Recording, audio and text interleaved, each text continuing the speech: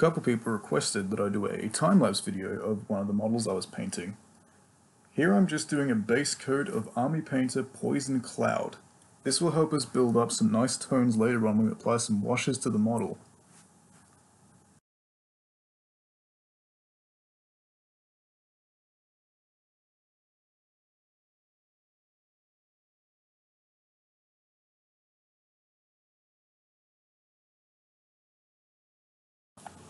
We allowed the Poison Cloud enough time to dry, so now we're going to do a wash paint.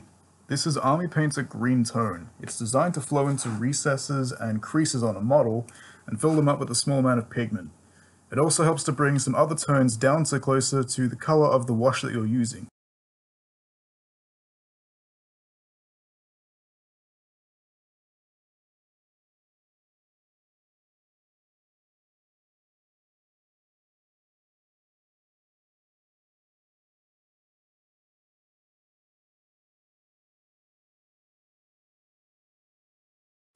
The tone is dried, so now it's time to move on to the jaws on the chest of this model. We're going to be using a base coat of Citadel Genesteel Purple for this, because I don't like the initial color that you have on the box art, which is closer to a bleached white color.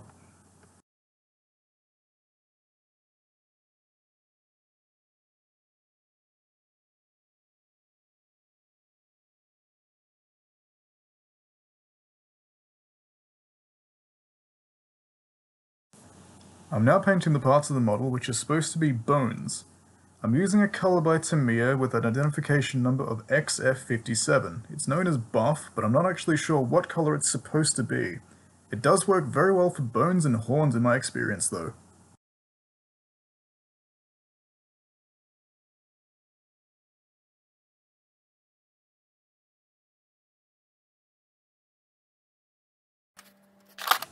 I'm just repeating the process for the things coming out of his shoulder.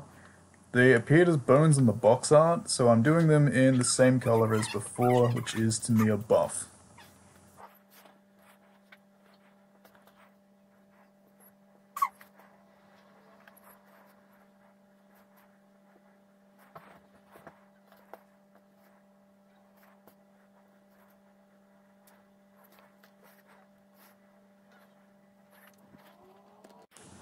This model had a piece of cloth running down his pants, so I decided to do those in Army Painter Crusted Sore.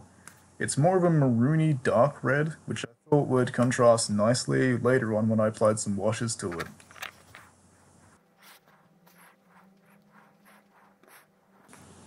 A side note, this part was very painful to film because the cloth is not conveniently located for filming.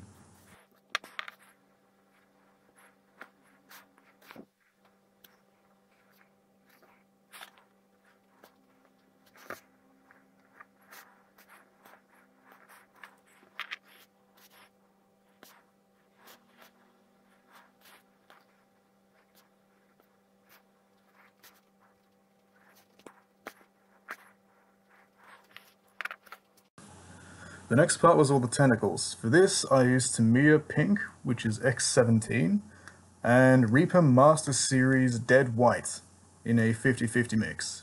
I quickly realized that these colors were not going to mix together very well, so I decided just to use Tamiya Pink. Luckily I hadn't done too much, otherwise this would have gotten very annoying.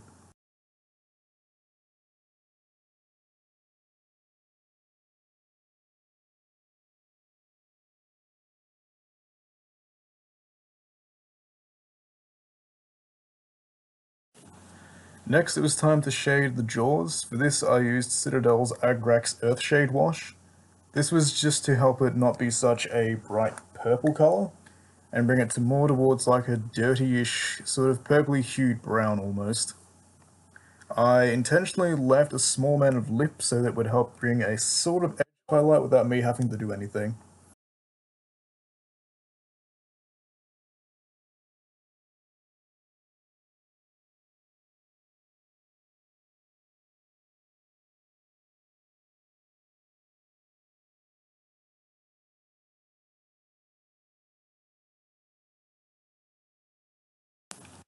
Next it was time to shade all the tentacles. For this I used Citadel's Druki Violet Wash.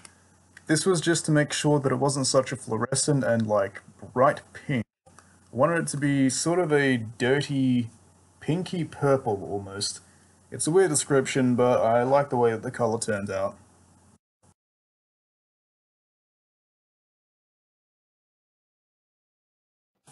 Here I was just adding some darker tones towards the bottom of the shoulder bone things. I used the Army Painter's werewolf fur.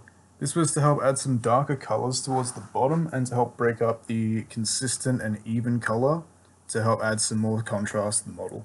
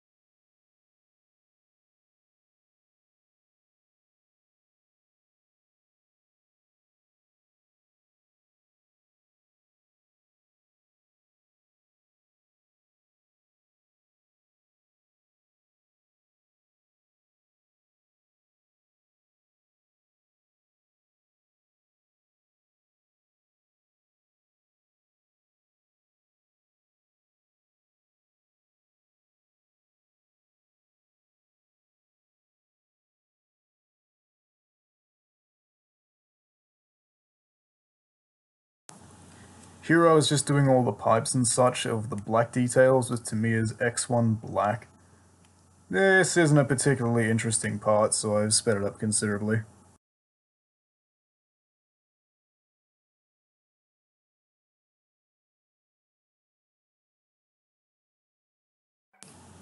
It's much later at night by this point, as you can probably tell from the background. This was the point where I decided to do all the pustules and the weird pimple things. I used Tamiya's X4 yellow-green.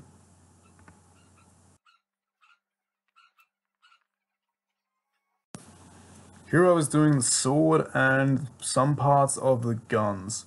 I used the Army Painter's gunmetal tone because I felt that Tamiya's gunmetal works for chainmail much better as it is considerably darker than the Army Painter's version.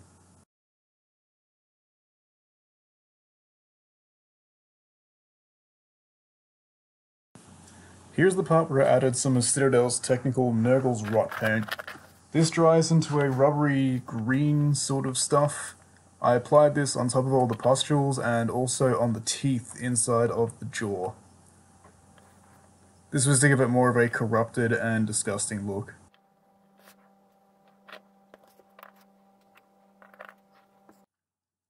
I highlighted the cloth with the discontinued Mechrite Red from Citadel. This was a already lighter color than the cloth, so it helped me highlight it a lot easier.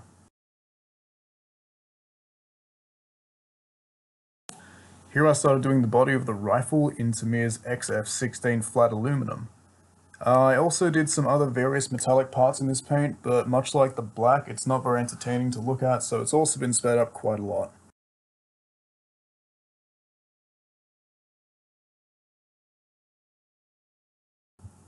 Here I did an edge highlight on the rips in the fabric using Reaper Master Series Magma Red. This was a very quick part and didn't really take a lot of time.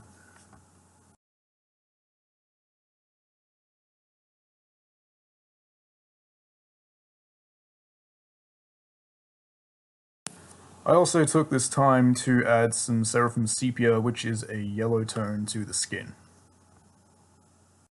It's now early the next morning. I applied some Vallejo liquid gold to the metallics the previous night. I would have filmed this process, but it dries quite quickly and was hard to film, so I didn't include it as the filming was pretty bad.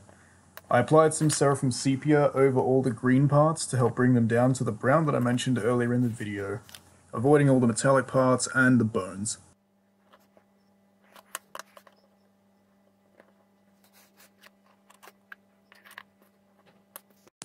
We're now at the last part that I recorded. I'm just doing in all the chainmail parts of the armor on the models.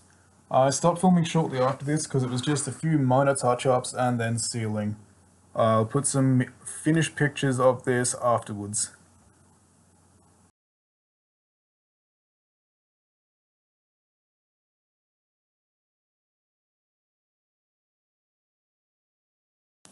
And here's the finished result. I used some Poison Cloud and Goblin Green on the bases, and then applied some Nurgle's Rot over the top. Thank you for watching the video.